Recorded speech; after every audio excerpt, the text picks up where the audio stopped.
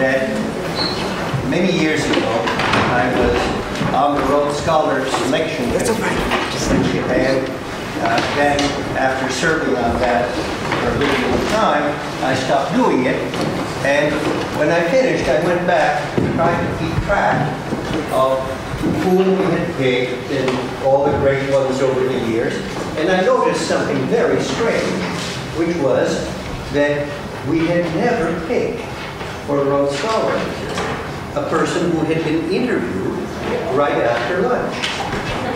We picked people who had been interviewed early in the morning, at the end of the day when we were tired, but right after lunch, evidently, everybody was feeling sleepy or comfortable or whatever, and never really came on. So, since then, I've made it a practice in the United States never to teach right after lunch. I teach at 8:30 in the morning, I teach at the end of the afternoon, but right after lunch, I don't teach.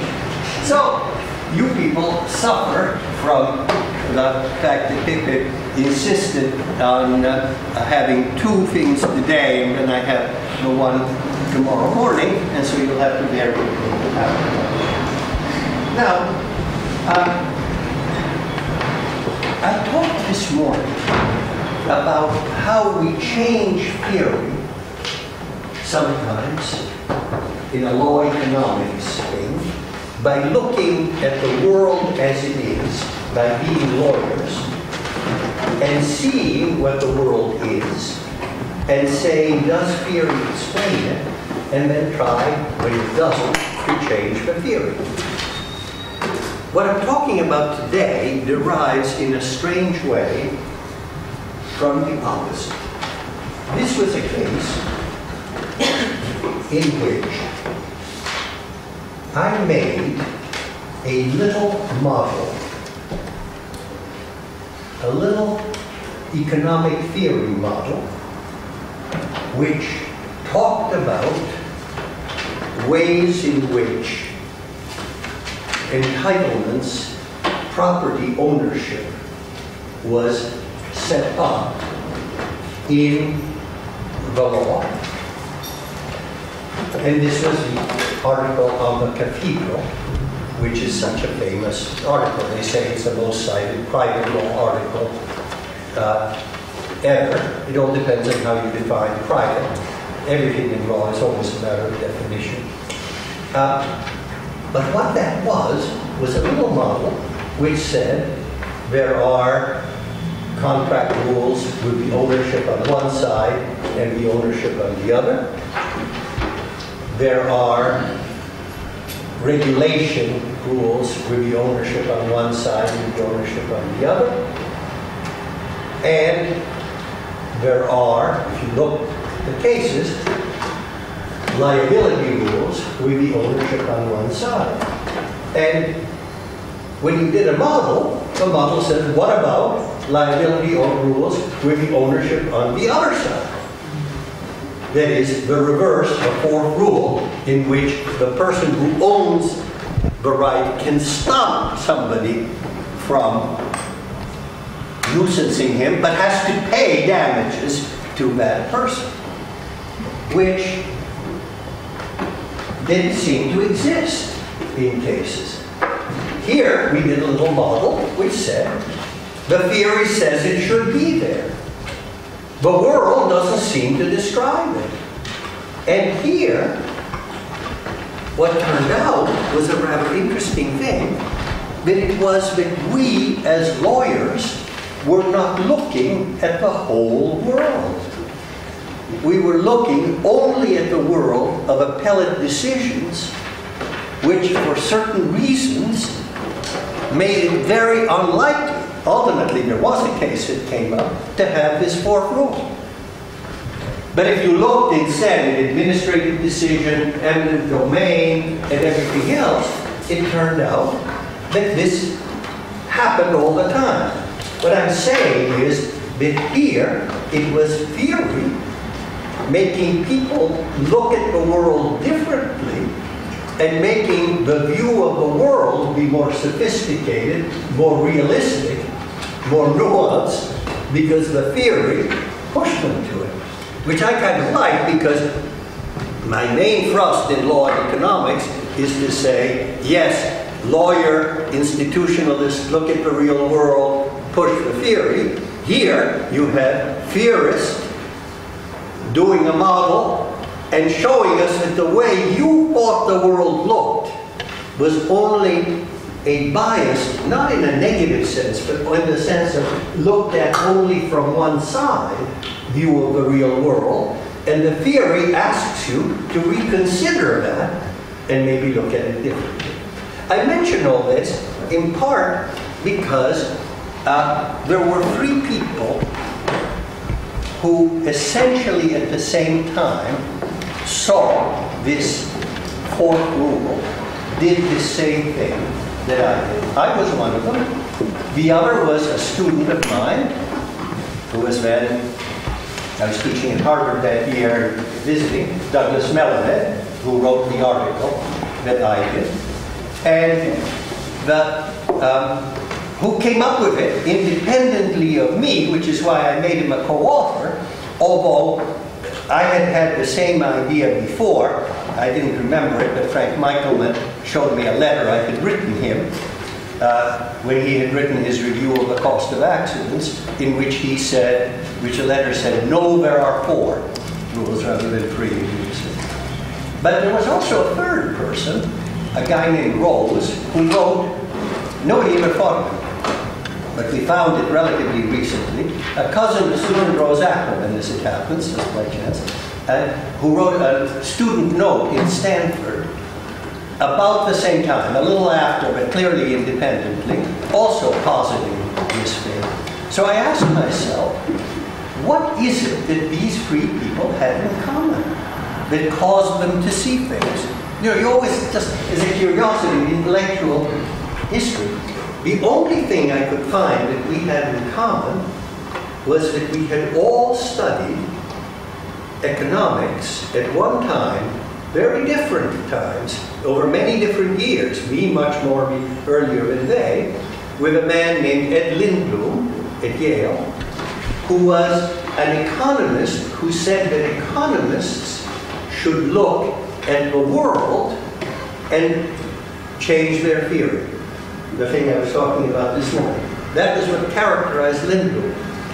That wasn't what we did there. We looked at the theory and changed the world. And yet, the move of saying, in your discipline, you tend to do things in one way, look at it from a point of view of another discipline, and you may see more broadly, is not that difficult a move. So I've always thought that he was responsible for this. I saw him recently, he's nearly 100, and I told him of this and said, look, these 3 people, and the dear man started crying, which is nice. He was very happy. Okay, so that is the background of this odd thing. This led to this structure in which we talk about entitlements, whose property it is, and how it can be changed from me to you, or from you to me. That is, of how I can sell my good, get rid of my bad, to you. And this immediately says something about the role of law. And let me just say something which I think is really quite important. It is often said that law is there to protect private property, that law protects what I have. That is true, that law protects private property, but actually law protects any arrangement of entitlement except one. There is only one entitlement that law does not need to enter into. And that entitlement is might makes right. I am stronger than you, and therefore it is mine. That doesn't need any law. Anything else, whether it is mine, it is yours jointly, needs the law to protect it. There's nothing more prior about commonly owned property or privately owned property. They only exist insofar as the state, the law, protects them. Let me give you an example. I own cabbages, and I like cabbages. You come along, and you're bigger than I am, and you take my cabbages. That is the end of privately owned cabbages, unless I can use the law to make you give them back, or hang you, or do something so that you won't take my cabbages. That's what we think of as law protecting private property. But now, say that our legal arrangement, is supposedly that cabbages are commonly owned. That everybody can pick cabbages where they want. And I go along with my little basket to a common cabbage patch. And there I found this fellow, who is stronger than I am, who says, "Go away!" That is the end of communal cabbages. Unless I can have the law come in and say, "Stop it, he can pick his cabbages." The same is true of everything which we think we own. It's true of bodies, no less than cabbages. I own my body, supposedly, but somebody stronger than I am comes along and says, "I'm going to rape you," according to his or her sexual preference. I'm indifferent. Unless I can invoke the law to keep that person from doing it, that is the end of my owning my body. And the same is true of communal ownership. Suppose we have a society in which we say everybody owns everybody else's body. I go to the communal body patch and look for a body I happen to like. I've been married 50 years to the same woman, so I wouldn't really like you, but that's I go there, and you are stronger than I am, and you say, "Get out of here!" That is the end of communal bodies, unless I can invoke the law to protect my right to that. So, what I am saying is, the law protects the system of entitlements we have set up, whether they are commons, communal, or private, or semi-private, or what have you. And then the question is, how does the law allow us to shift that entitlement from me to you, or you to take it from me, without hanging, drawing, and quartering the person who comes? That's what this structure was. The original, or the first way, is by agreement among us. This is what I call property rules. And property rules, it's not really, it's contract. It says, I own this, or you own this, or this group owns this, but you are allowed to transfer it, to sell the good or get rid of the bad, to me, in exchange for something that you want, money. That is the most libertarian, liberale way, and is the rule of contract. The state sets the entitlement, whether individual or communal, and says it can only be shifted by agreement of the parties. And the state doesn't care anything else about it except to enforce the agreement. That is the most laissez-faire society we can have. Other than might makes right. Other than might makes right, the state must set the entitlement and protect it, but this allows a shift entirely according to the will of the parties.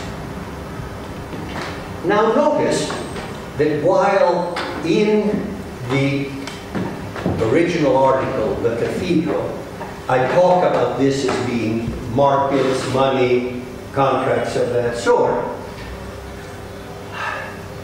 I am now somewhat more sophisticated about this and say that the exchange does not necessarily need to take place through a money market. It can take place through an exchange of something else. It can be a market in time. It can be a market in other things. This is really what I was saying at the end of this morning's session, that there are markets that are not exactly pure money markets, but it still is a situation in which it is entirely the will of the parties. I give you my kidney. In exchange, I have two, you need one, for the agreement that you have that if ever I need another organ, you will give me that organ. It can be an exchange in terms, or we can do it through a central exchange. If I give a kidney and somebody gets them, I have a right to get a kidney from a central exchange if I need it. The main thing is consent among the parties, agreeing on the price and the way of exchange. This is the law of the libertarian laissez-faire society. Government is still needed to set the entitlement, but then the exchange is free. The reason I talk about these different things is because while people have, with a number of these, shown any number of sophisticated differences, they've never seen the difference, talked about the differences between pure markets and non-money markets and those, but there are as many here permutations on what is essentially the same. Okay. The other thing to say is that when I'm talking about these things, I'm not talking about things, but things in context. That is, I may give you an entitlement to something which at some times can only be exchanged through a money market, but at other times the same thing can be exchanged in another way through torts, and in another way it can only be exchanged with government permission. That is, I'm not talking about whether my watch is mine and can only be exchanged in a libertarian way. Most of the time it can. But if you injure me in an automobile accident, you don't get hanged. You have to pay a certain price. And there may even be some time when the government says, sorry, we need the watch, give it to somebody else. Okay? So we're not talking about things that are subject to this entitlement as much as things in certain contexts. Okay. The third way, entitlement, and I'm jumping a second because that's what I mainly want to focus on this afternoon, is the entitlement is mine or yours or collective, and it can only be exchanged, transferred, moved from me to you with permission of the government. That is, it is my body, but I cannot sell it to you. The government has to say it's okay. The government prohibits the sale. This is what I call inalienability. Things which are mine or yours, but the government not only says when they are mine, that they are mine or yours, but says how it is exchanged. I may have to go to a government body to get permission to take it from you. You may have to go from there. This happens all the time.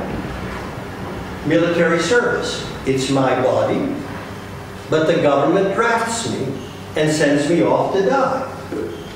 There are any number of things in which the government sets the rules of when it is mine and when it can be exchanged. This is the area, if the first is the area of contract law, this is the area of criminal law and regulation. The government sets regulations which it enforces through criminal law. If you take it from me, without that we hang, draw, and quarter you, use the thumb screw, do things which in a way you could say are a higher price, but actually what we are doing is saying, we want you to ask permission of the state.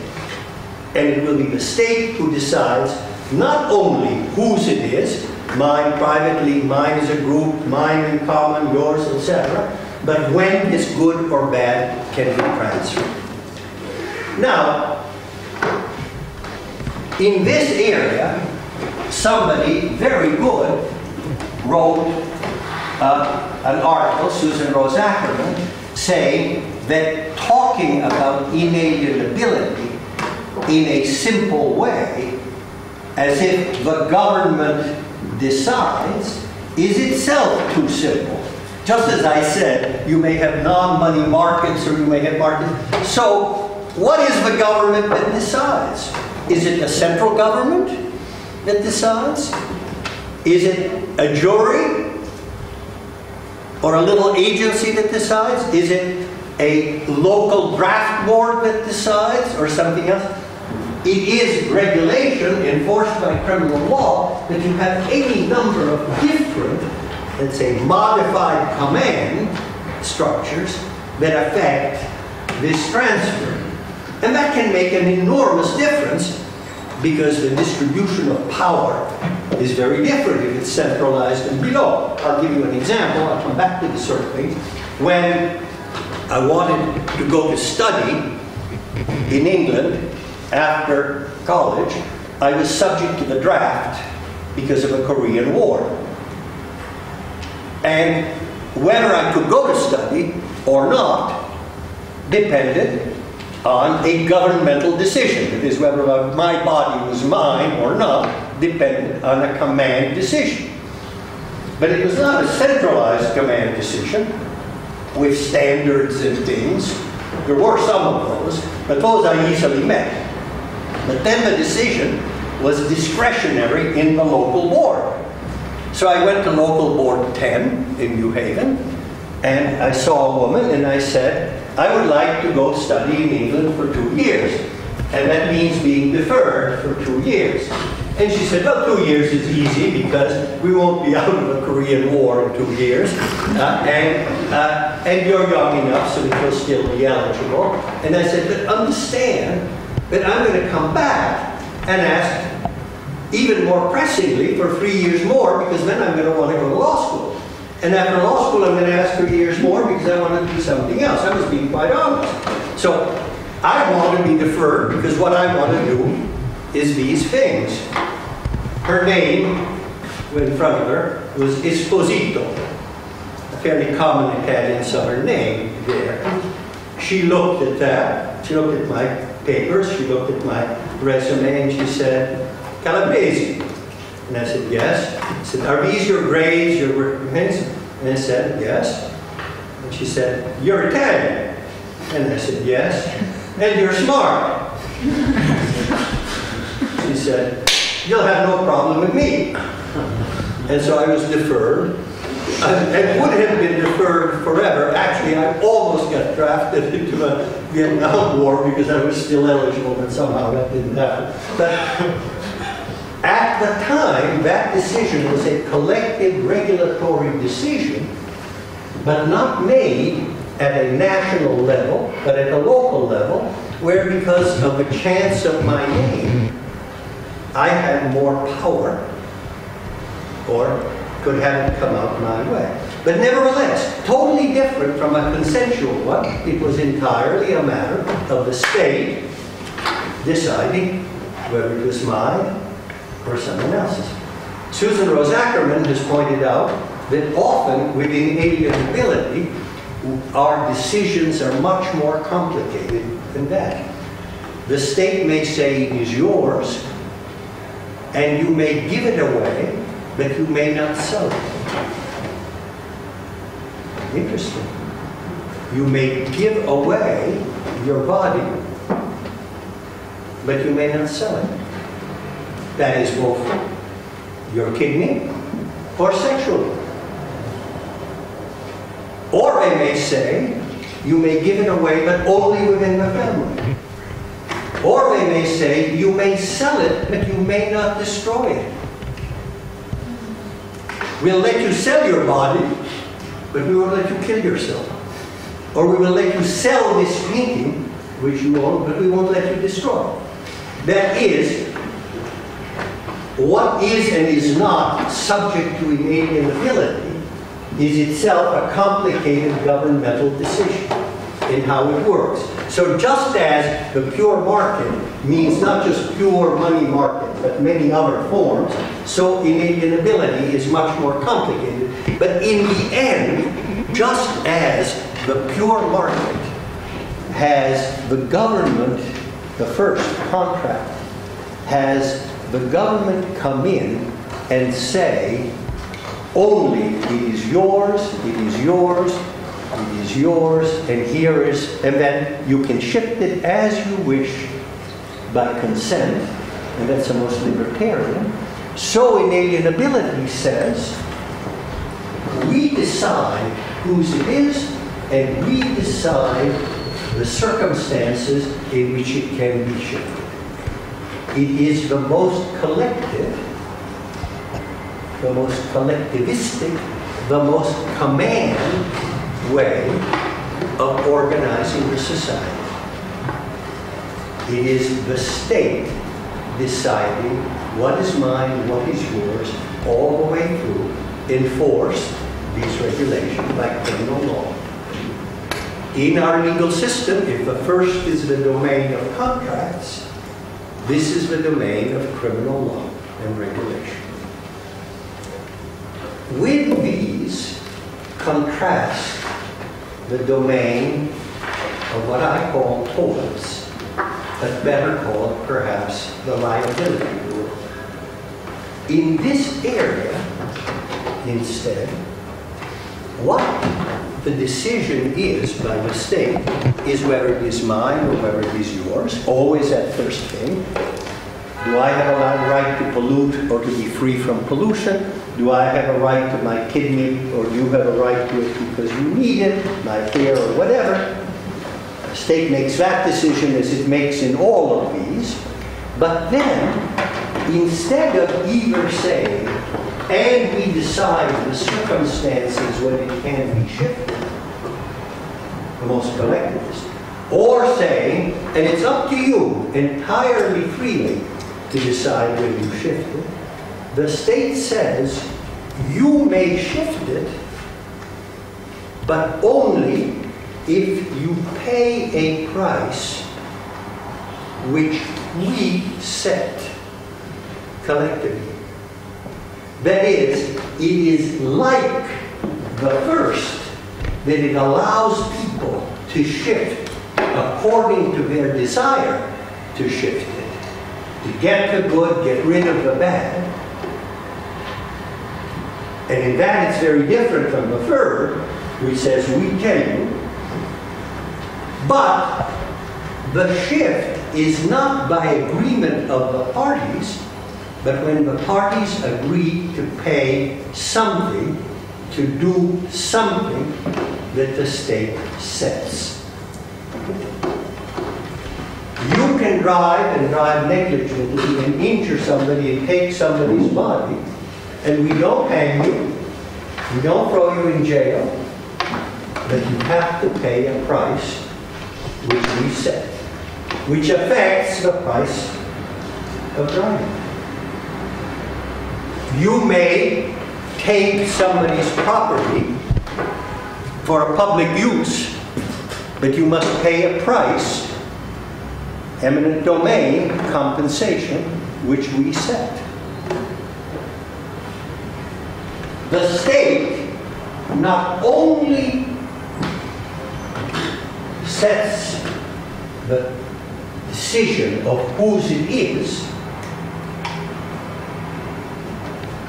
but sets the terms on which it can be shifted, but the terms are not a collective decision, they are then up to the individual consent of at least one of the parties.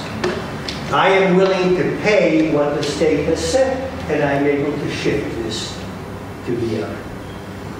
In that way, it is both more state interfering than contract, libertarian, and more respectful understanding of individual desire than the collective. The collective says, you keep it, you have it, because we want it that way.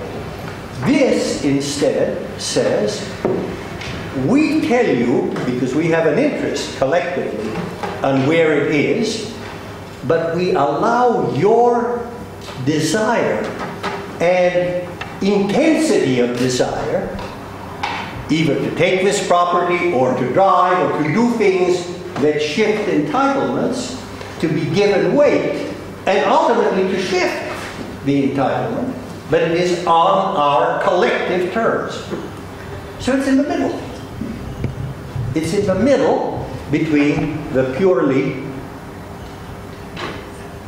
private libertarian contract and the purely public criminal law. Now notice that the price set for a shift can vary enormously.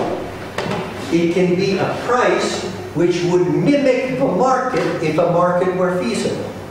We try to figure out what the market would charge, which is the way most Chicago people look at torts. That you should try, transaction costs are too high so that we cannot have a market. But we will set something which looks like the market. Or it can be something which says, we're not really interested in what you would do on the market, because we have an interest in keeping this entitlement where it is, and therefore allowing it only to be shifted if your intensity is enormous. So you pay 3 times, or a price which is actually 3 times of what the market would be. Or you pay punitive damages. You pay something which says you may shift it, you don't go to jail, but the price is not the one that the market would set, because we collectively want a price that's different. Or we might say, we give it to you, but we want it to be shifted easily, so that we actually allow you to take it for less than the market price. You don't think this exists? Well, in Italy, for a long time, you could take property for a public use and pay not the market value, but the value in use. So that if something was being used as farmland, it could be taken collectively for a very low price, even though its market value for development would be very high. That was something that the collectivity wanted shifted. That is, the collectivity, in setting the price, in setting the terms which the parties can then decide to act on, can go from market to disfavoring the exchange, to favoring the exchange, and there are any number also of ways in which it can be set up. It can do it anytime I want it, I can get it if I pay this, or only if there's a public purpose. Or you can do it, but you must pay regardless of fault, or you must do it only if there is fault. You know, there are any number of variants on this middle ground, just as there are variants on the first and on the third. But what they all have in common is the state setting the price, and what it thinks is the appropriate way of having an exchange, and then letting you do it. Now, every legal system, I don't care how libertarian they are and how collectivistic they are, uses all three. There has never been a legal system that hasn't used all three. Why? Because any one of these, though it may, according to your theory or ideology, be the best way of shifting entitlements, is not going to be the best way after it tries to deal with the nth times nth problem. Maybe if we could decide everything collectively, we think we would do it best. But we can't decide every exchange of shoes, every shoelace, everything else that way, because we know it won't be done well. It overloads the system. And the same with pure market. Maybe the pure market is, in your way of doing things, the best way of shifting, but the pure market to be pure also needs not to be monopolistic, needs to be this, needs to be that, there needs to be information. It can't be done.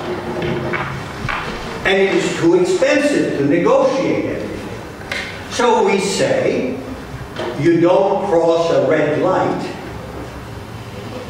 collective, enforced by criminal law, not you pay the price of crossing the red light. It's just too expensive to try to figure out the price of crossing. We know that most of the time it isn't worth it, so we forbid it. And this is so of each of these. They become each overloaded. We cannot do everything through torts, no matter how much we would like. We cannot do everything through regulation in criminal law. We cannot do everything through Congress. There are also some things we simply cannot do. I cannot, by contract, go out and negotiate with everybody whom I might injure when I drive. I can't find you all. It's too expensive. So, that way of shifting the entitlement from your body is safe and my desire to drive can't be done in a pure market way, in the first way. And so the state says, we set a price. If you injure somebody when you're driving, we'll say, that's what this was worth. Whether that person likes it or not, but you have a right to do it and pay that and get away with it. Simply because we cannot have the market in the first place. So every society may have some of these. And does. The most collectivist society, say Russia at a certain point, had exchanges by contracts and had torts. 19th century certainly had torts and had criminal law to some extent too. The interesting thing about modern society today is that we very often use the middle way, the liability rules, in situation where one of the others is perfectly feasible. In products liability, we could perfectly well say, no, when you buy a product, you negotiate with the seller. You're already buying it, so you negotiate with the seller of a price for an injury if a product turns out to be defective. In malpractice law, we could perfectly well say, you negotiate with your doctor on who pays if something goes wrong. Could perfectly well do that. And we could perfectly well also say, and there are some things which products cannot do. That is, we could regulate that to some extent and do the rest by contract and leave torts out altogether. The extraordinary thing is, and of course one might say, yes, but you can't leave it out altogether because that would be too much loading of the other.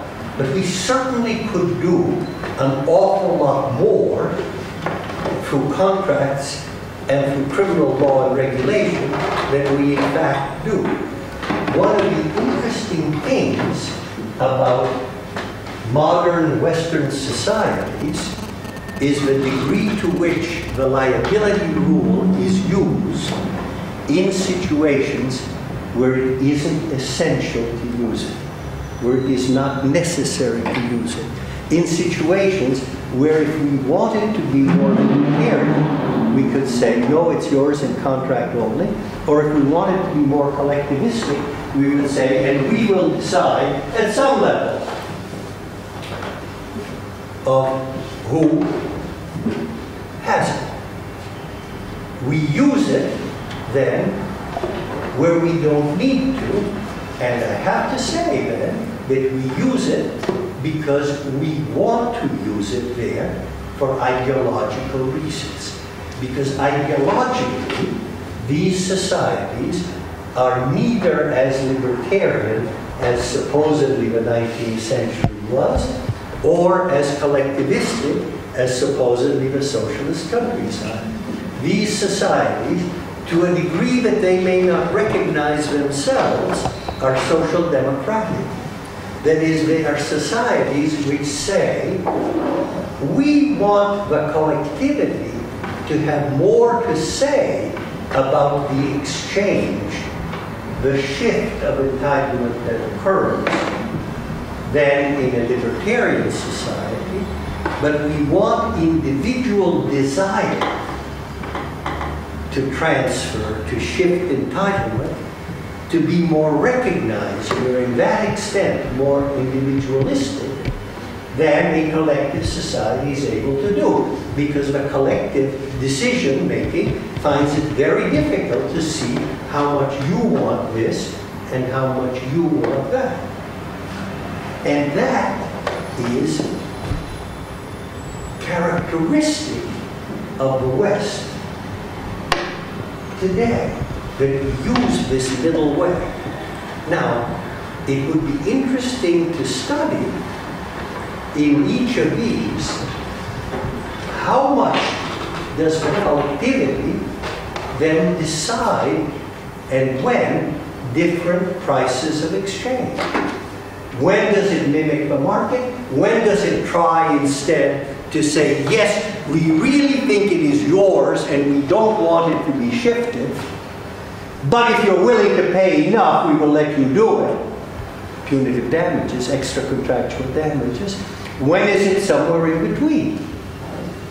That is, it would be interesting to see both the fact, ideologically, of the choice of a middle way, and in different societies, what the nature of that middle way is. Whether that middle way is more protective of entitlements and leaving them where they are, or more shifting of entitlements, or different in different parts. All of those are studies which are worth making and which have not been made.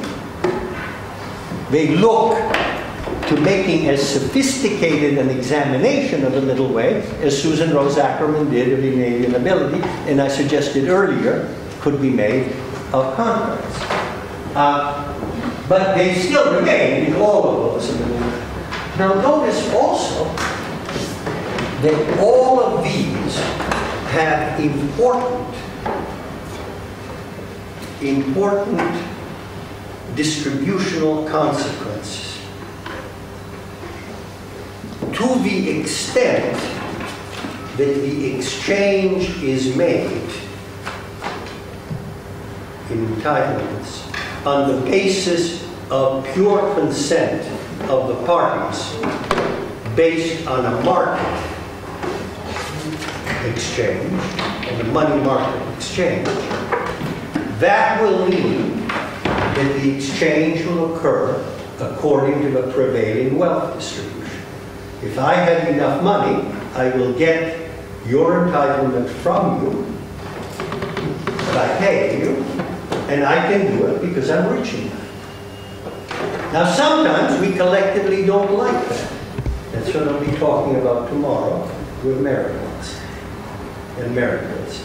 But to the extent that we do that, if we do it market, and that, the market wealth distribution distribution determines who gets what. If we have a pure volunteer army system, you can be quite sure that Berlusconi does not go, or Guido Rossi, I don't care whether it's left or right, does not go into the military, but that the miserable Mattei might. No, he's too rich too.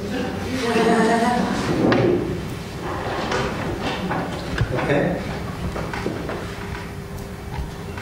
Very dramatic consequences from a distributional point of view. But the same is true of collectivity. Because power is not distributed equally either. We always think of wealth distribution as being unfairly distributed or not as equal, which we want, and that's fair enough, true. But power is certainly also not distributed equally or fairly. And allocations according to power also have strong distributional consequences. The people who have power will say who gets drafted and who doesn't. Who goes and who doesn't. Which entitlement stays and which doesn't in a collective system. We all know that from looking at the socialist states, how often that was so. But we also know it from the most trivial example. The policeman, this is a classic American example, I don't know if it exists here, but the policeman who has no money, but goes by the fruit stand and takes an apple. And nobody says anything. Because he has power. And nobody's going to say anything about it. He may not have power as to other things, but as to that, power allocates the apple. So, we may not like the consequences of the power distribution, either of pure wealth or of pure power. I'm sorry, the distributional consequences, either of pure wealth or of pure power, and that may be a reason for using the middle ground. That is, we may cause the shifting to be done in some way that reflects a different distributional consequence. But even that has distributional consequences. We can change this by making the market not in money but in time. But time is not equally distributed either. You have much more time than I do because you're younger. My father once was standing in front of a post office thing, and the person in front was talking to the clerk. And talking and talking and talking. My father, who was very elderly and a doctor, tapped the person and said to the clerk, "You look to me to be about 35. The clerk said, "I'm 34. How did you know?" My father said, "I'm a doctor, and that's how I know." And then said, "You are 34, and you have a lot of time. I am 83, and I don't have much time. Don't waste it." You know, time may be different from money. Everything has its own distribution and effect. The price at which you allow a free exchange, the power at which you allow a power exchange, a collective, or the intermediate way, each have their distributional consequences. But there's another consequence which is worth mentioning, and that is the way you choose does something about what we say about the entitlement, the value in a moral sense that we give to the entitlement. If we allow an exchange in pure money, I pay for your kidney, we commodify the kidney. We say to ourselves, this is something that can be bought or sold. And that's fine with respect to some things, but there are some things which we do not like to have commodified. That doesn't mean that we won't have them exchanged. That doesn't mean that we won't even have them exchanged taking money into account. but we want to say that life is a pearl beyond price. And we don't want to put a price on it. We want to say that our private parts are not for sale. And we don't want to put a clear price on it. So there is a cost, a negative, to a pure market, also because it may commodify the matter to be exchanged. And that may affect why we do not choose to use a market. Now, what we don't want commodified is itself an ideological choice. But be careful, because the same thing occurs in what I've just, in preparing for this lecture, decided to call, and tomorrow's lecture, commandification. There is a price to commandifying certain things. We don't want to say too clearly, your life is worth less than his life. Your life is worth more than his.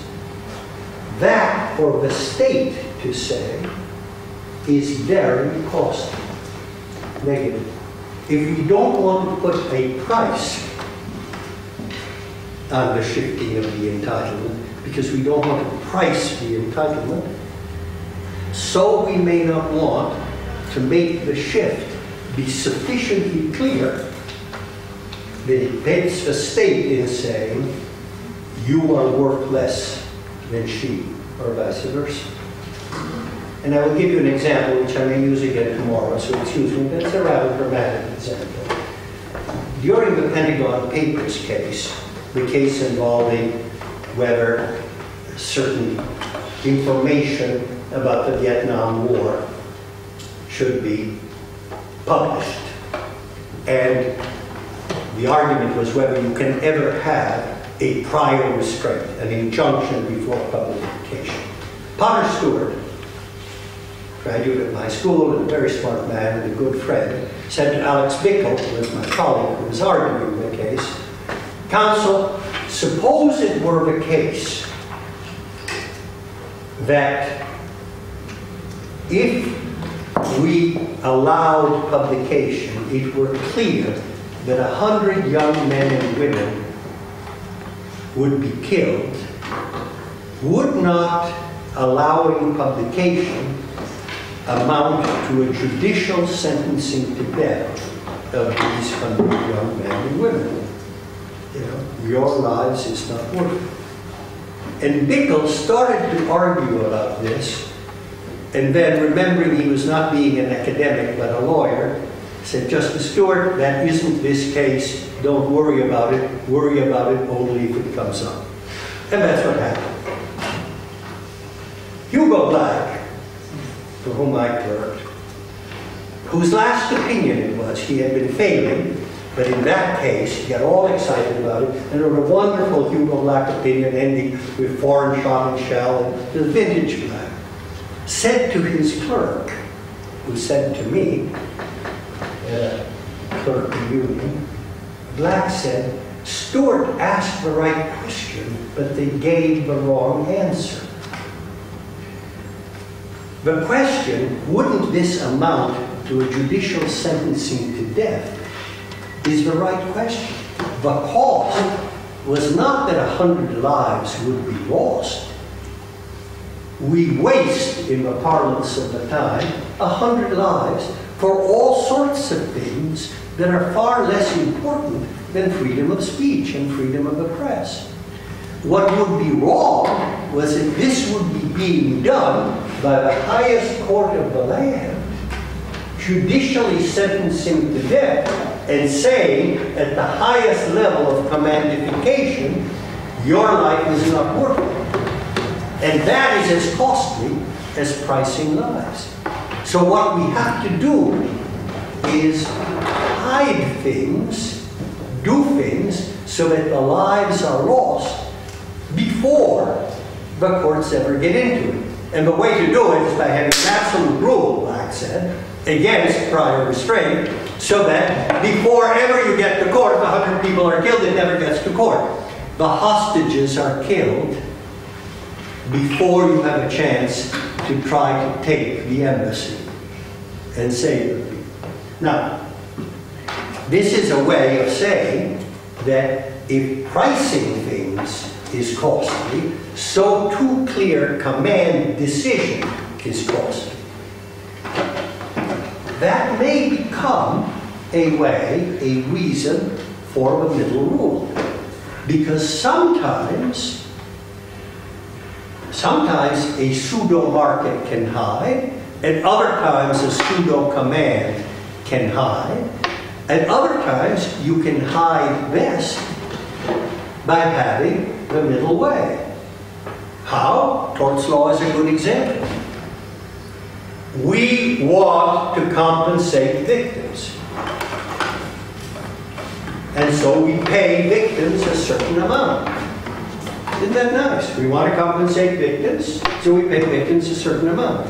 We happen to do it in a way that makes the price of victim-creating goods, of dangerous goods, more expensive. Pricing, heaven forfend. If anybody came and told us, oh, I did it because the price was right and I can take somebody, we slap them with punitive damages. That's what happened in the Fort Minto case. Not a bit of it. You can't say it's worth burning babies. It isn't. But the way the system works is, in fact, to introduce a price without introducing a price.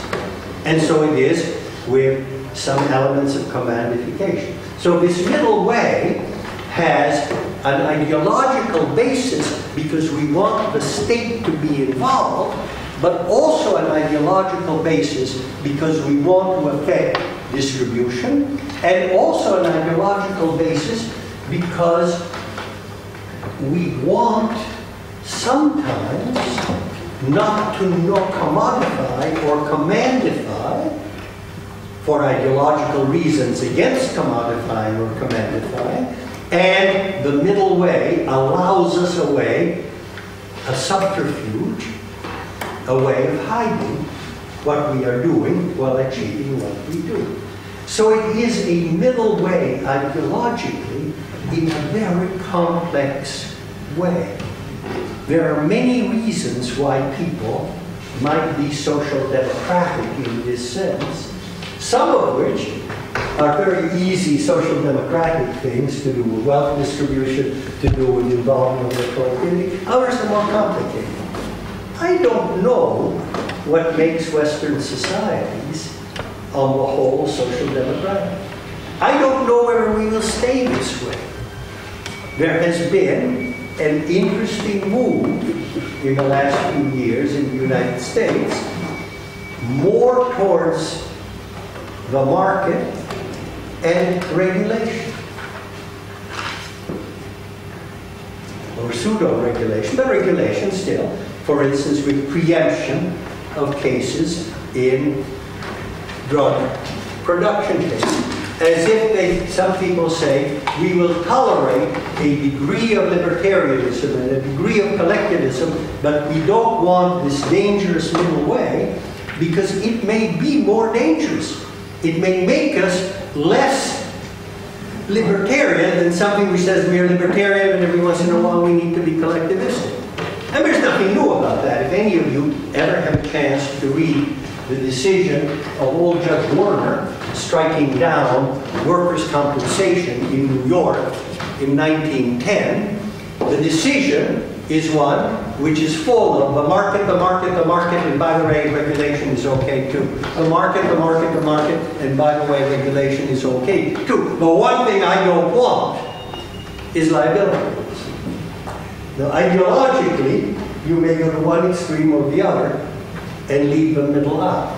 Nevertheless, despite this little mini trend in the United States today, we are still hugely the law of a mixed society. And how and where is something which is well worth examining. I don't know how much we have become conscious of this. My late colleague, Leon Lipson, was probably the most brilliant person on the law faculty. He never wrote. He was too brilliant to write, because when he talked, he could be perfection. And I think he feared that if he ever wrote anything, it would not be perfect, and that would be beneath him. Great tragedy. He was also extremely articulate. I guess he became that articulate because of his father. He once gave a commencement speech in which he gave the whole 20-minute speech in words of one syllable. Can you imagine? I won't. Words of one syllable. Beautiful speech.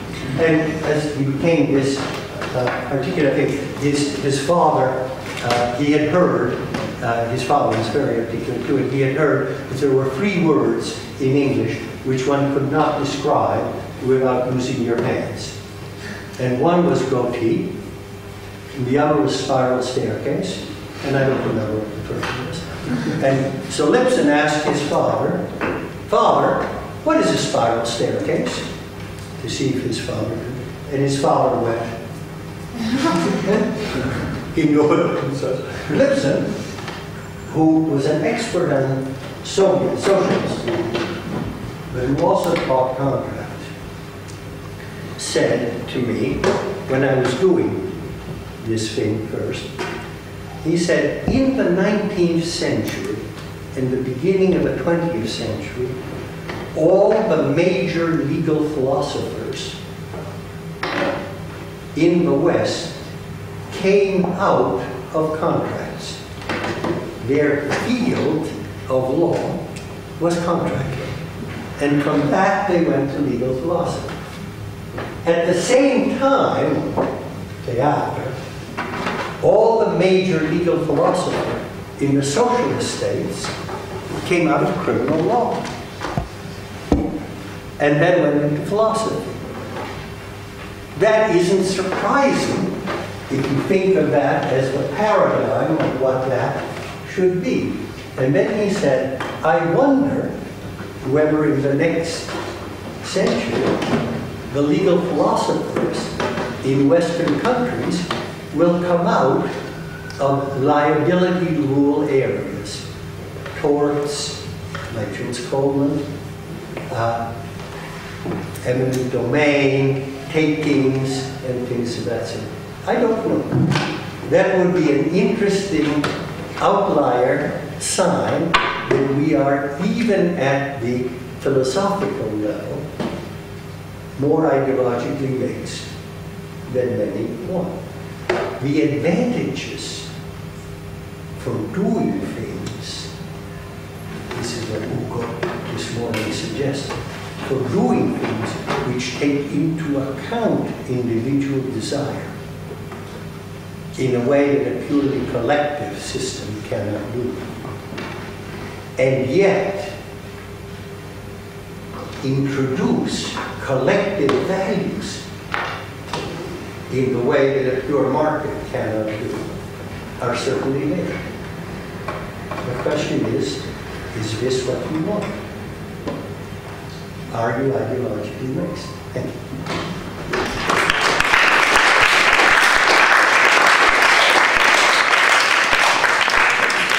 So there's a little bit of time for a question, but if if you're tired, and we have some time, and if you have questions about this or about anything else that I've been talking about, or anything that I haven't been talking about, because after all, I've been talking as a scholar, and I am that. I am primarily a teacher and a scholar, but I was for 9 years a dean for my sins, and rather enjoyed it. One enjoys one's sins.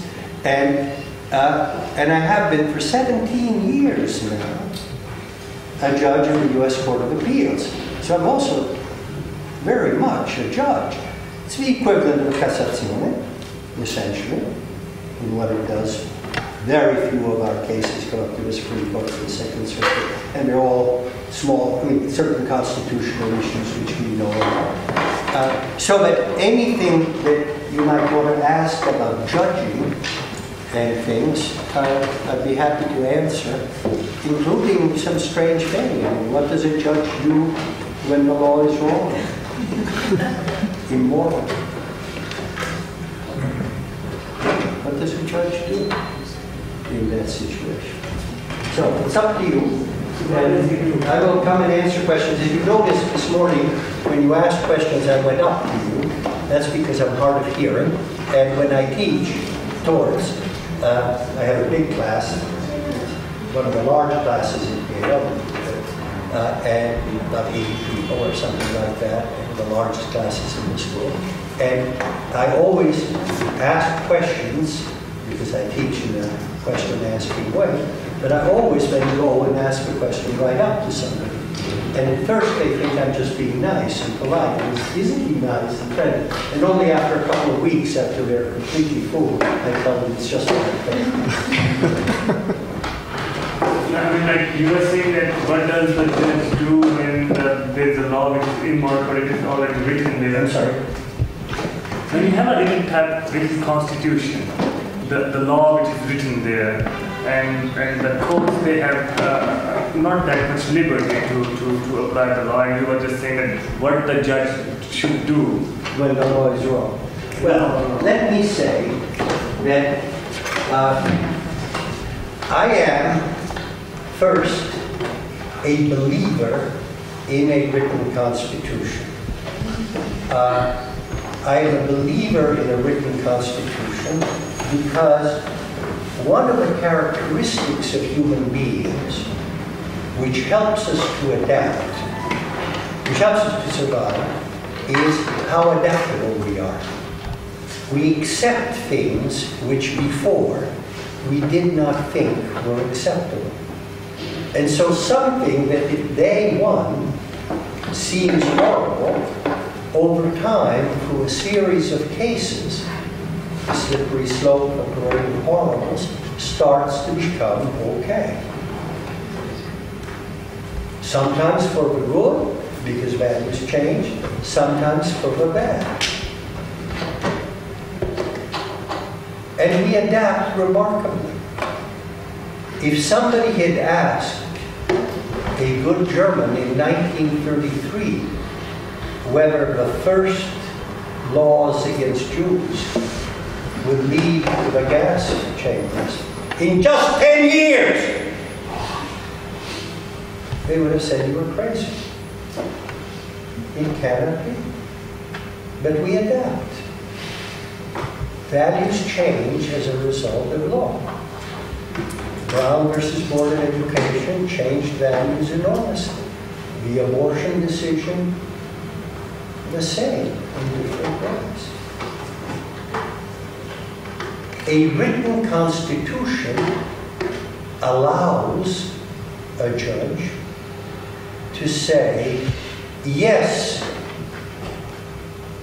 while the law says no one shall be tried twice for the same offense, this case said it wasn't double jeopardy. And the next case it looked like it said it wasn't double jeopardy. And the next case said it wasn't. And the next case said it wasn't. And the next case said it wasn't. And here is where we are now.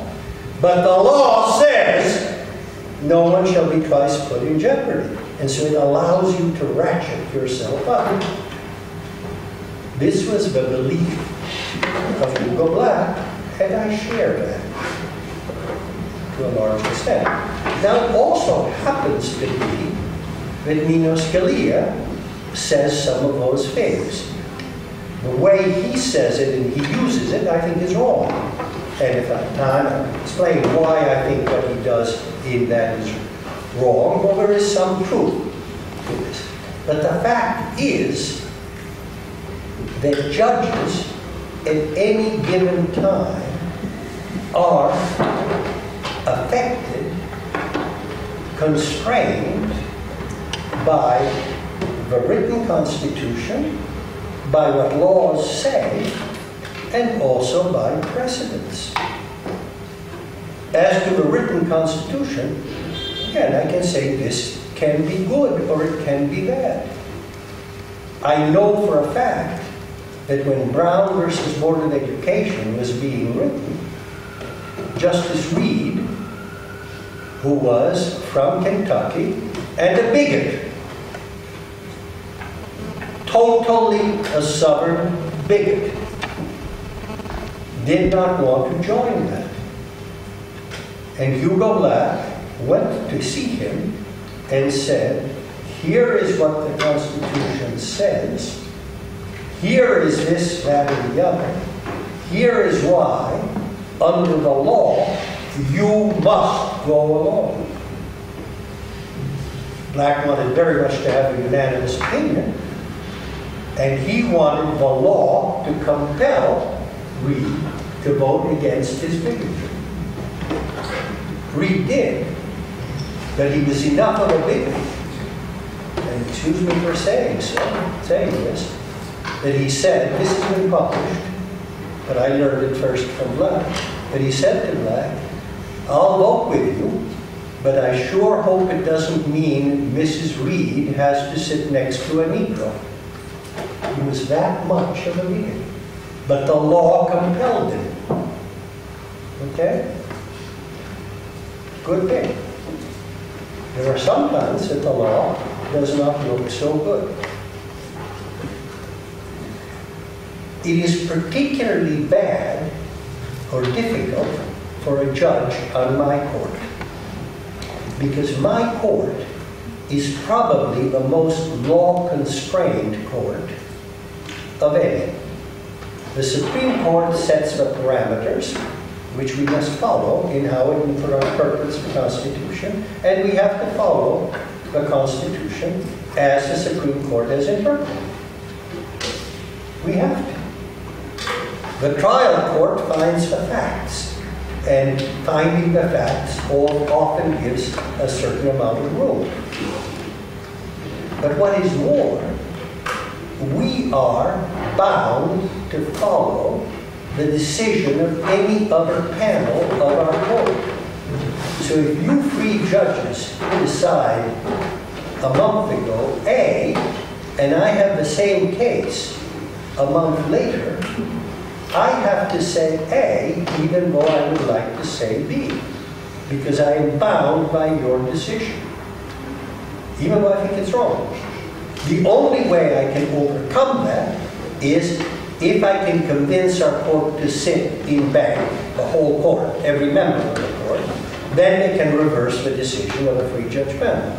But for certain reasons, my court very rarely goes in bank.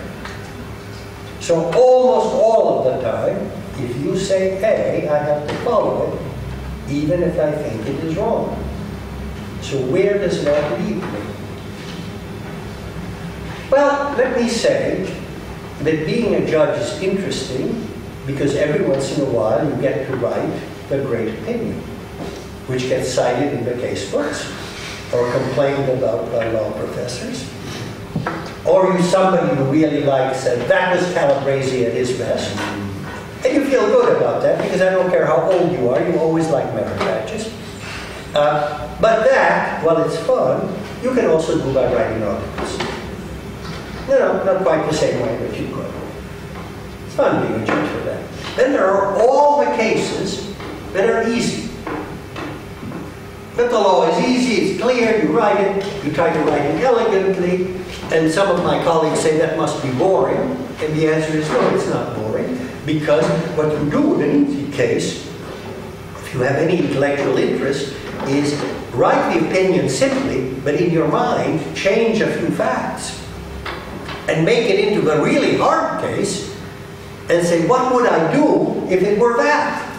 And intellectually, that's great fun, and it also prepares you for a case which is hard, which will come up later. We're generalists. I'm an expert on constitutional, fiscal, bankruptcy, pensions, criminal, everything. How can I be that? Because most of the cases are easy, and I start thinking about all the tough ones. So that's kind of fun, but that isn't what being a judge is really about. But being a judge, what makes being a judge for me worthwhile is, what do you do when the law seems wrong and you are bound by it? Well, you're bound by it, and I am bound by my oath. and I will follow my oath, in part because I think that when I took an oath, I will do it. In part because I don't trust my siblings, my other judges, to do what they think is right. I would rather that they follow the law. I trust the law more than I trust them. And if I don't follow the law, how can I expect them to? But if I do, I can expect them. So I will follow the law. And I will follow the law even if it makes me make a decision which I find unacceptable and even immoral. I have not yet had a case in which I have had to approve a death sentence. I can't stand the idea of doing it. I think capital punishment is an abomination. But it may happen. But what do I do? When I have a case where I think the law is wrong, I wake up in the middle of the night and I examine, using all the gifts God gave me, whether the law is really that way or people have misunderstood. And when I say I wake up in the middle of the night, I will do that. But I also mean I will start looking at a case which is headed my way, where everybody says the law requires this. And I think that is deeply wrong to look for mistakes. So in one capital case, I followed it from its beginning, and I was ready to demonstrate that something no one else had seen was an error in it. The jury found life imprisonment rather than capital punishment, so the issue disappeared. But I was ready. And when you do that, several things can happen. Sometimes, when you look and look and look, you convince yourself that actually the law was right and your moral instinct was wrong. Which even as modest a fellow as I have to admit occasionally is the case. You know, the law does represent exploitation and things like that, but it does also represent the wisdom, experience of the human race. So sometimes you get into it and you say, no, gee, you know, I understand now why the law does that. And other times, and this is what makes being a judge worthwhile, you find that the law does not really require.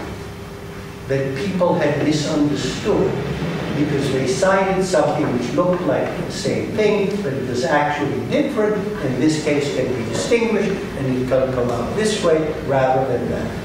And then you go into your colleagues the next day, and you say, you know, everybody says that the law is A, and we're bound by it, but it isn't, because this and this and this and this. And then, if you're on a court which is not ideological, and by and large ours is not too bad, the other judges, or at least one of them, will say, you know, you're right, that's wonderful. This case bothered me, and I'm glad to come out that way. It bothered him or her, but not as much as it bothered me, or he or she would have woken up in the middle of the night and done that. And sometimes it will be that judge who cares enough to work harder and come out with that. And when you've come out with something which is right in the law and right in terms of justice, that next night you sleep very well. And that is what makes being a judge more than the other things worthwhile. The times you've been able to do that, using whatever means God gave. There will be times when you do not find anything, and you have to follow the law that you think is wrong. Some of these times, you will write a separate concurring opinion. saying this is the law and I must follow it, but it is wrong for these reasons.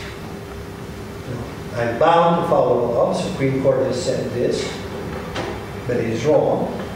I have to follow it, so I vote that way, but it is wrong. If you do that too often, your fellow judges will think you a pain in the butt. They'll think you really terrible. So you can only do that in really important cases. But sometimes you can write for history and say it is wrong, but in the end, people will recognize that this law is wrong and change. That is very tempting because it makes you feel good. Everybody else is wrong. I've had to follow it because I had no, but here's the truth, the goodness, and the light. And it's important to do. The danger of it is that it tempts you to do it too soon and not work hard enough to see whether that is really what the law requires. It's such fun to write the great thing. T.S. Eliot, a man, a poet whom I don't like, wrote personally, but he was a great poet, in Murder of the Cathedral, the temptation to martyrdom, the temptation to be a martyr. And I say this is the same thing, the temptation to be a martyr, and to say, how nice I am, I have to follow, and this is wrong. It's a particularly easy temptation, because you're a martyr, but the person who gets hanged or goes to jail is somebody else.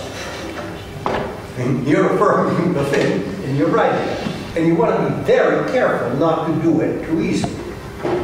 But there are times when that is so.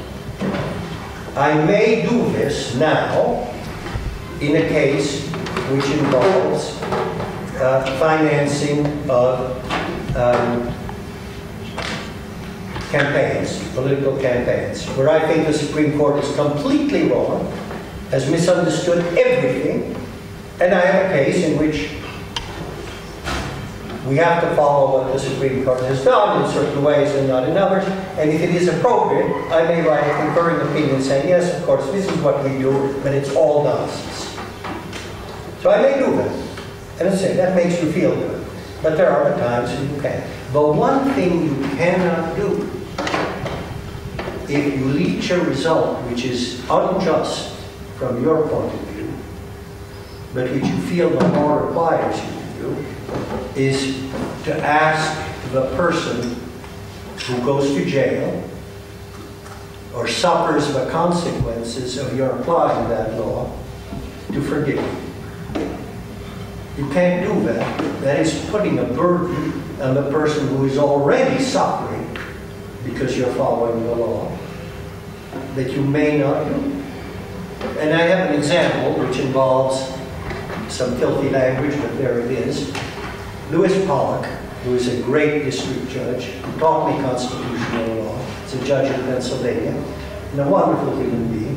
When he first went on the bench, he tells his story on himself, sentenced somebody to a sentence which was way too high, he thought, unjust, but which he had no choice but to impose. And being a nice man, he then got off the bench and went to the person whom he was sentencing and put his arm around him and said, I can't tell you how sorry I am that I had to do this. And the person looked at him and said, fuck you! It was exactly the right thing to say. All right, you have to sentence me. I have to take it. What are you there, telling me that you're sorry? You want me to tell you it's all right here? Go home and have some ice cream while I go to jail? And Lou showed me in that, at that point, it's between you and your God. And you ask yourself, have I really done the best I could? Have I worked as hard as I could? But the moments when you find the way and sleep well, that's the difference between the pleasures of writing and teaching and the pleasure of writing or being a judge, because at that time, you know that because you woke up in the middle of a riot, justice was done. That's what keeps me doing that. You know, at 78, I love to teach. I can't do without it. I never stopped teaching. And now I'm senior enough so I can judge as much or as little as I want. And I have books to write. And I don't have much time left. Because while my mind is still there, I don't know if I have the Sitzfleisch, this physical capacity to do it. I don't know that in a few years my mind will go. Or I will go. So I want to do those, and yet I want to keep judging, because there remain those times when I can come home and feel that because I was there, it made a difference. A long answer to your question, but it's a deep one.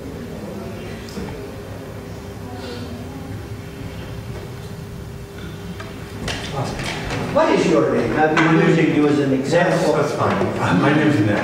I'm sorry? Nick Robinson. Yeah. Nick Robinson, where are you from? I'm actually from the States. I went to Yale. You went to Yale? Yeah. Yale Law School? Yeah. And I didn't know you? No, that's... You avoided me all those years? I passed you once or twice outside the law school. Well, I'm glad I used you as my example. But I'm here as a visiting researcher right now. My question had to do with the cathedral article, and I have to apologize because I haven't read that article since I took Ellickson's reports many years ago. And I was wondering... Ellickson was my student in the Stadium gift tax. Okay. And I guess my question is the cathedral is supposed to be a complete diagram of everything that can happen, of the different options. So you lay out, you have these hard and fast kind of criminal rules that, the state puts forward, or you have tort rules, or you have contract rules.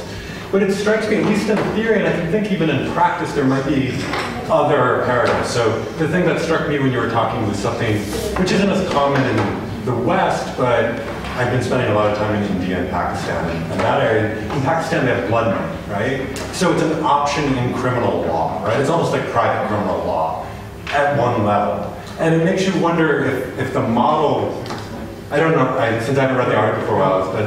No. Yeah, no. Let me say then that first, I thought of the cathedral article as being the most simplistic of any of the articles that I wrote.